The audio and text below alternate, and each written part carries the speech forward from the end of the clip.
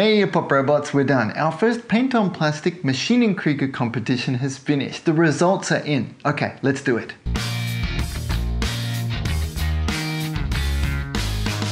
Hey guys, now first things first, I want to thank you for making this a success. In seriousness, I was a little bit concerned that we may not have enough finished entries to cover the prizes we were offering, and that would be a little bit of an embarrassing fail, wouldn't it? But no, even with a relatively niche area, Maschinen Krieger modeling, run on my tiny YouTube channel, we had over 120 entries come in for this. And what was even more surprising to me was the finish rate. It's just under 50%. 62 of you submitted final finished entries. So again, thank you very much for that. So big congratulations to you. Any finished model is a win. Next, before we get into the details, I've probably not been saying thank you enough to the awesome sponsors who stepped up. They basically said yes to nothing to get involved with this competition with us. I mean, we hadn't done this before, and for all they knew, it could have been an epic fail. So a very big thank you as well to Anthony of ACS Branco there in Melbourne, Australia, and of course, the one and only Ryan San Pedro of Hobbyco in Sydney, who basically says yes to anything I propose him. Can I include that? Sorry, Ryan, I just couldn't help it. It came out. Please visit their stores and buy stuff, and check out their online details in the description below and throw them some money love. We really appreciate you guys. Thank you for backing us up on this. Okay, results without further ado. We've got 2 gold winners, 2 silver winners, and 2 Link's Choice. I wanted to make sure that we had 3 different tiers. The Link's Choice is just basically, I love what you've done with Maschinen Krieger and would like to see more from you. Okay, let's kick off with silver. We've got Takumi-san. Boom, congratulations, mate. This is Elegant Beauty in Maschinen Krieger modeling on a stick. Look how everything, you open it up, all you can see is part of the display. The suit is beautifully done, but it's not overpowering. You don't, nothing actually hits you until you look deeper into it, which I think the photography has done a beautiful job of doing it too. It's very understated type finish. It's not too clean, not too weathered, beautifully understated in a very nice and polished Maschinen Krieger way. Some wonderful additions have been added here. They look very believable. And the way the figure and the suit are aligned with one another, you can very obviously see that the subject is, it's very simply the suit undergoing maintenance. See how the suit perfectly points at her, and the way her feet are positioned on the base, that besides the photo being square onto us, nothing actually is square or confrontational to us. Everything is aligned in such a way that it allows our eye to draw in. Color palette is just fantastic. This wonderful red-orange color that both complements and but yet doesn't detract from the main colors. And the ID bands on this are very obviously her jumpsuit color again, so it's the same colors used around. I'm not sure because of the way some of the colors are in shadow, but I would not be surprised if, say, the blue padding up here might be the undergarment choice there. It's beautifully done. I really love this. If the photography was sharper for this one, this one could have taken out overall. I just think this one was very difficult to photograph, and that's something I'm sure Takumi-san will be working on. Next one is also, how perfect is this? Nate Bliss, well done, mate. Perfect. This is very reminiscent of the outdoor shots that Yokoyama-san takes as kind of a proofing sort of shot, and something that he uses then as a reference to paint the box art. And that's what this could be. It looks like something that could be the box art, for example, for the Oscar project, for example. I mean, the photography is wonderful and sharp and crisp. Lighting choice was good. The arrangement, it's not overly contrived. It's a lovely, it's a snapshot in a moment of life for these people in the Maschinen Krieger universe. Uh, I I guess that, because of the white usage here on these two are associated, and they're speaking with the Nise pilot, who has yellow, which helps him to stand apart. He's also rocking a white helmet. There's nothing actually that disrupts or works against itself here. It's very, very nicely done. Oddly enough, I do like how the white and yellow, which is obviously not related whatsoever, is reflected in the model. I'm sure that one was just a coincidence. But beautifully done. I also really like that if I didn't know better, if you showed this to me and said this is Yokoyama-san's work, I would believe it. The touch on the hand paint is really that good. It's just very well done. Nate's obviously invested a lot of time and effort into trying to get that look that Yokoyama-san puts into his work. So I absolutely adore that. Beautifully done, Nate. Congratulations. And now for gold. First choice for the gold level here is this wonderful vignette by Doidi. Just look at it. It instantly tells you everything you need to know about Maschinen Krieger in one shot. It's got the Lunagans, the crew. Again, it's that moment, that snapshot. There's no particular heroes in this universe. We don't really know anybody's names. They're just ground crew getting this AI mecha back in service. Wonderfully done. See how the subject fills the entirety of the photograph? It's cropped from here to here, so there's no real wasted space here. It's allowed to breathe a little bit around the outside. Choice of black was fantastic for this one in that it allows the colors to stand out. The choice of blues, grays, working together with the skin tones, it's very, very well chosen. I'd really like to know what colors he's used here. It's a very cool background, shadow red color there, but beautifully done. I've seen a bunch of photos of this from other angles, etc. Very nicely done. The other thing too is the base. It was obviously all done and planned together very well. Simple, but highly effective. How the geometrical shapes echo the same colors that we can see on the top and contrast beautifully against the organic curves of the Lunagans, and the same ID color is used. It's not competing, it ties them together, which is just a nice important touch in keeping it less but better. So this is a very beautifully done model and vignette. Thank you very much, Doidi. I really like this one.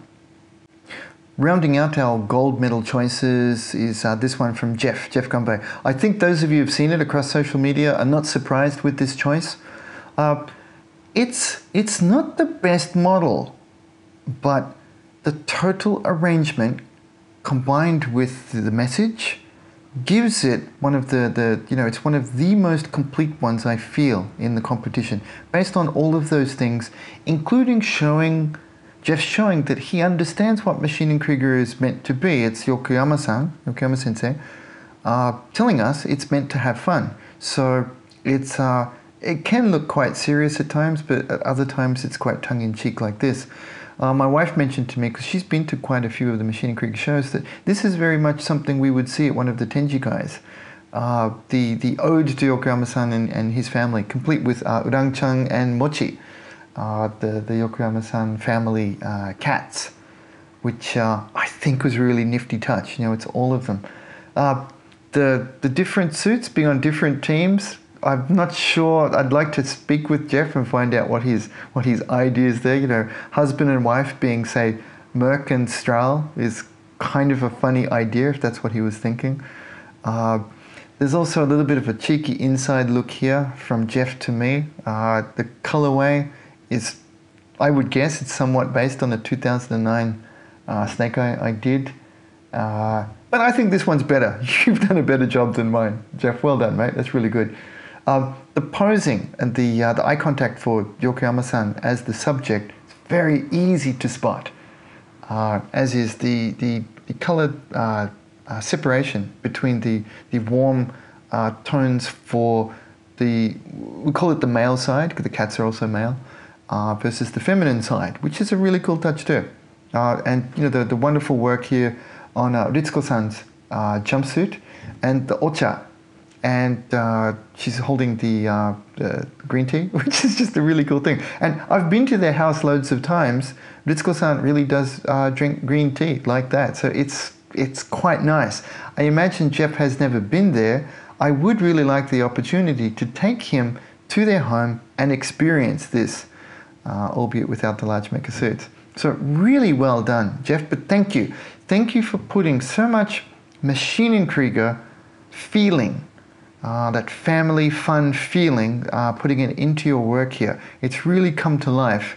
And as this could be the first of many of these Maschinen Krieger contests, we might do this each year now, seeing as it was so popular. I think this is a wonderful display for people to see coming in. You know, what's all of this about? If they could only see one image, this would be it, to show kind of what we're about with this. So I thought that was really well done. Thank you so much, Jeff. Congratulations. Alrighty, Link's Choice. I was particularly taken with these two entries. Again, this was pretty hard. There are so many good, really good entries there. This one really took my eye because it's the kind of photography that Yokoyama-san really likes, and something that we would see in something like this, the Ma.K profile on the Folker. And it's the kind of photography that Yokoyama-san and his team pioneered with Scale Aviation magazine. And the use of natural lighting on this one, although it's difficult to spot it's a Folker unless you know what you're looking for, how cool is this and how it comes to life? Look how real the pilot looks, and held up to a beautiful skyline there. The wispy, the choice of clouds on that day for its Leonard was very impressive. I think you really lucked out with a good sky there, right? So I really like this one. It really speaks to me in a type of Maschinen Krieger realistic photography way. So I'm going to shoot you over a kit. I'd just like you to do whatever you want with it. Fan of your work. It's good stuff. And lastly, Link's Choice is this beautifully finished and photographed Lunar Diver. Lunar Diver is one of my personal favorites, despite not having made another one forever. It's beautifully done, RJ. Now, we have a little bit of history with this one. RJ is a friend of mine, and he pinged me. And he's new to Maschinen Krieger, and it was extremely difficult for him to start weathering this otherwise beautifully painted model. I'm super proud of you that you were able to be open-minded, to listen for feedback, and then actually take it, use it, and come back. That's very rare in the hobby.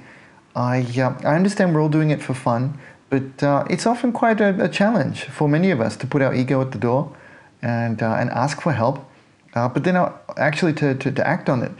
I believe this might be 3 times going back and applying more weathering, which is both a sign of trust on RJ's part to listen, but also shows that he really wants it. He really wants to learn, and it's finally picked up a wonderful, it's a wonderful look. It's really nailed it.